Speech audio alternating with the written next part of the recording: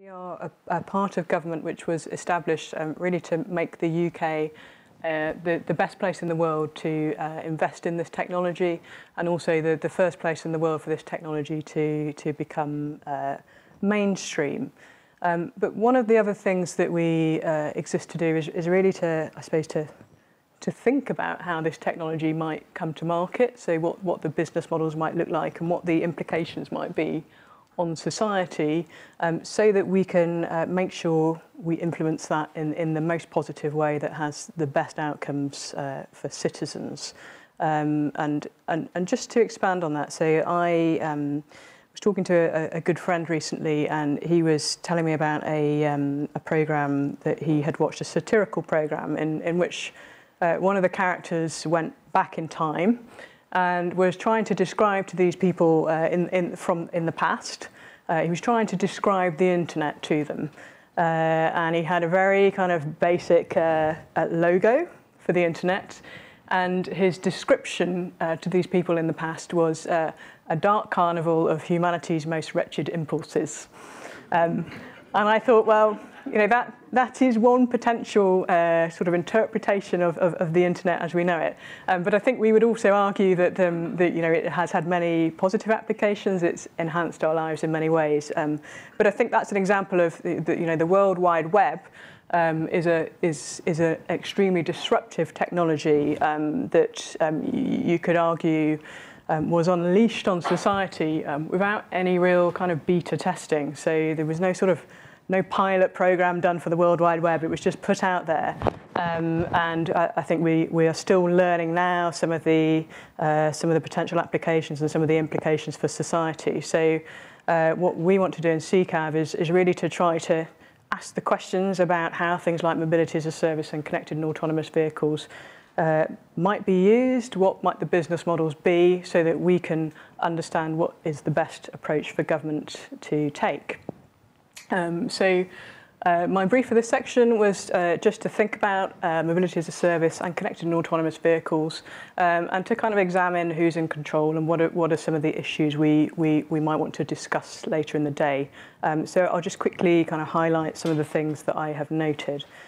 Firstly, with regard to mobility as a service, you know, what will be the impact on the journeys we make? So what will happen to our kind of agency of decision over those journeys? So currently, if I want to go from A to B, I live in London, I have a huge number of options available to me to do that. So there are many different routes I can take, many different modes that I can use, and I'm free really to choose what combination I kind of bolt together to make that journey.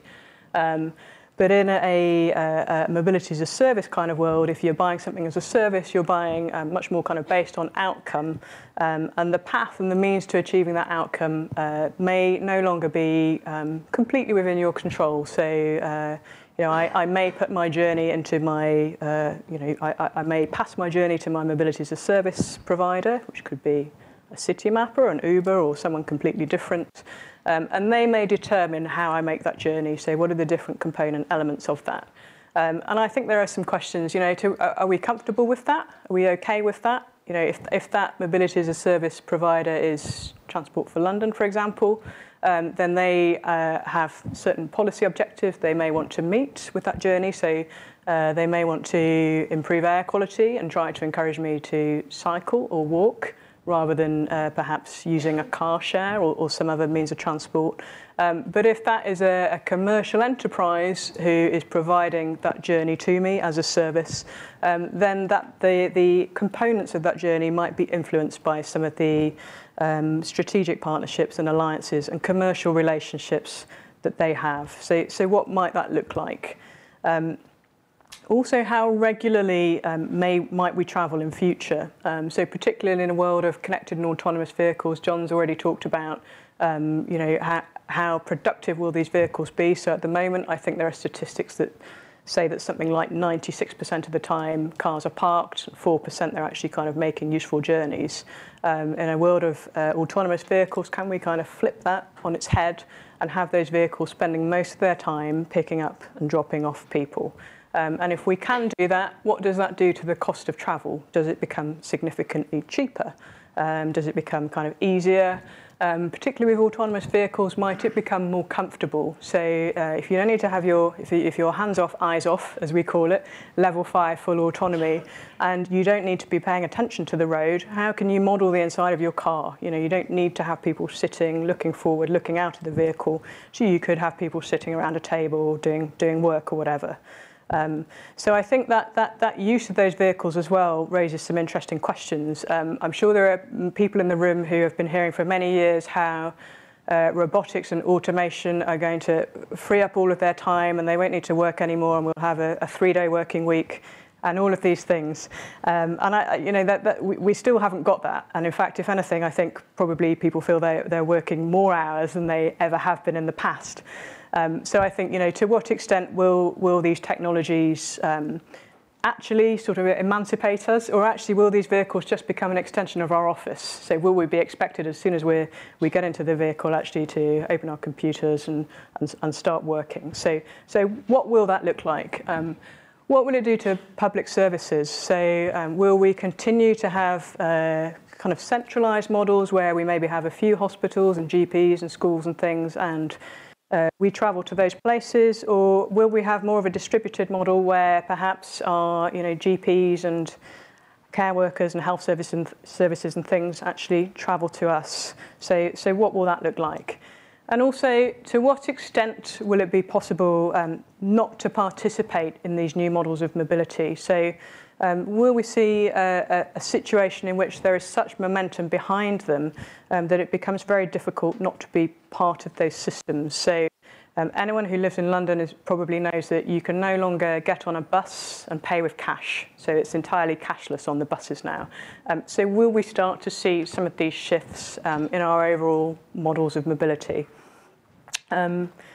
Impact on the economy as well. I haven't seen this film, so I have to take this second hand. If anyone has seen WALL-E, I think it's called, I'm told it's just lots of kind of very obese people being driven around everywhere. So will we become that kind of, what will it look like in a world of connected and autonomous vehicles if we can just call a car up on our smartphone or whatever and it comes to our door and drops us off exactly where we want to be? What will it mean in terms of how active we are and our health? What will that look like? And could the state be forced to intervene if that looks as though it's becoming an issue? And I think how will the economy be structured? So who will these mobility providers be? Will it be Google, Facebook, Uber, Apple, or will it be our kind of current transport authorities, Transport for London, Transport for Greater Manchester, for example? And will we see a move towards, I guess, fewer very wealthy global corporates? And what will that do for tax take? So I think the most recent figures I saw said Google are paying corporation tax of about 3p in every pound. So what will that mean?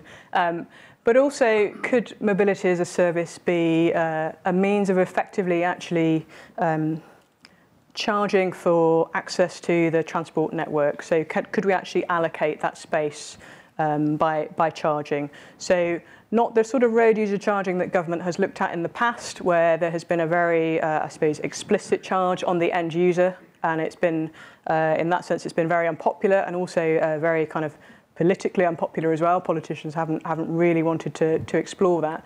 But actually, if it could be done in a way where there's almost a level of abstraction there between the end user, would that be a better mechanism for actually allocating access to that road network and use of that road space?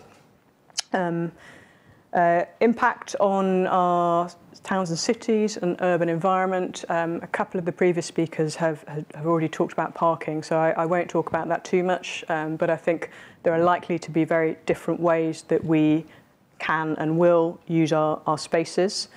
Will people choose to live elsewhere if transport connections or transport provision improves? So will connected and autonomous vehicles mean that actually people don't feel they need to live so close to their place of work? You could, for example, if you live a long way away, you could get into an autonomous vehicle and sleep for most of the trip if you wanted to. So how will that change where people choose to live and then to work? And then finally, impact on people. So currently we provide a lot of subsidy for public transport services. Some of those are very heavily subsidised. So rural bus services is a great example of that. They will often kind of run around mostly empty. They cost a lot to run in terms of subsidy. So would mobility as a service actually provide a model to change how that subsidy works, and rather than to subsidise the services, actually to subsidise individuals? So that could, for example, be some kind of mobility account or mobility credits that the individual can draw down against in a more flexible way, potentially to use different types of modes of transport. And that may also, this idea of some kind of mobility account and the mobility as a service platform, there may also be some levers for government there as well in terms of thinking about taxation and incentivisation. So, for example, if we want to encourage more sustainable travel, we could provide a subsidy which is depleted less for people who are travelling, say, on bikes, for example, and depleted more, for example, for people maybe using car-based transport or travelling at peak time in areas where there are particular congestion problems. So there are potentially some new tools at hand as well, as long as we are careful about how we approach that. So thank you very much.